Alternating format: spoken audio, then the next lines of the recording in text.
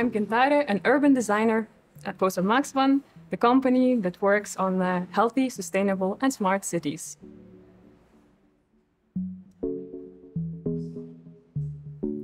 My interest in circularity started already in the childhood. I'm fortunate that I grew up in the family who is environmentally conscious. We practice sorting waste already way before that was municipal requirement. When you're made actively responsible to take care of your waste, then you realize how much actually you generate. Then I started working, and I also wanted to integrate circularity in my projects. But soon I ran into challenges. For example, in public space projects, the common practice is to use materials from Openbare Ruimte Handbook. That's a local policy, and then unfortunately, circularity or circular alternatives are not included. So if that's a bottleneck, let's solve it, I thought. And we started a research by design project, helping municipalities to update their policies.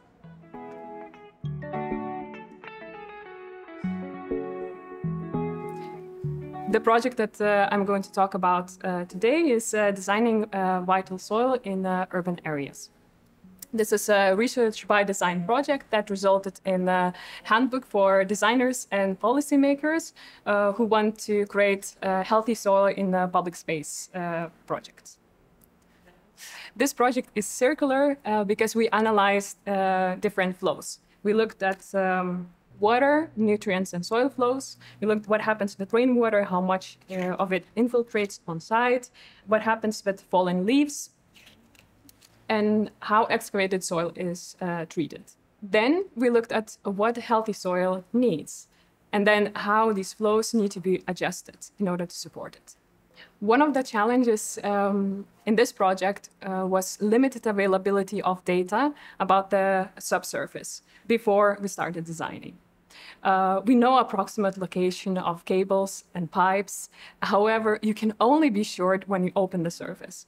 And it is not uncommon that you would discover old structures, cables left behind. For a long time, we regard it as a void in which we would place foundations. We would hide everything we don't want to see, like parking, waste bins, cables and pipes, mobility infrastructure. And as a result, right now it's too crowded.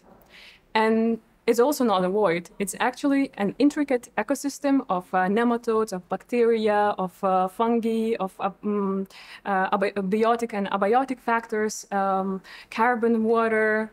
And it is important to support everything what is above the ground. When I started this project, one fact really resonated with me. That the average lifespan of the tree in some of the cities is only 15 years. We definitely can do better. In this specific project, we took the soil from the very beginning, which can result into multiple design options. And here are a few. The first scenario focus on maximum climate adaptation. Second one on the maximum biodiversity. And the third one on maximum circularity.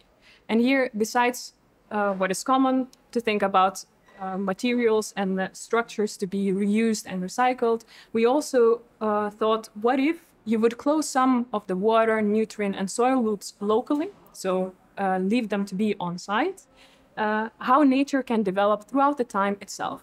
And that requires us as designers to leave that space and time for the nature to finish our work.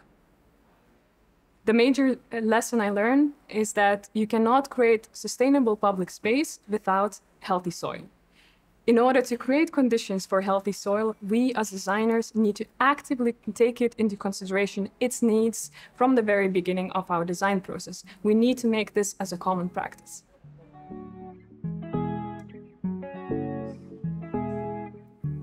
In the circular transition, we as urban designers need to pay attention to certain aspects and certain skills. We need to boost our curiosity in materials.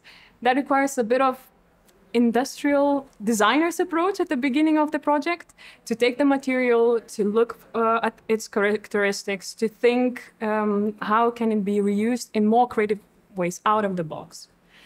For that, we also need pilot projects. Projects where we can test unconventional materials and methods and make what is uncommon common. Thirdly, we need to dispel myths about circularity. One common notion is that inhabitants prefer new materials because of its aesthetics.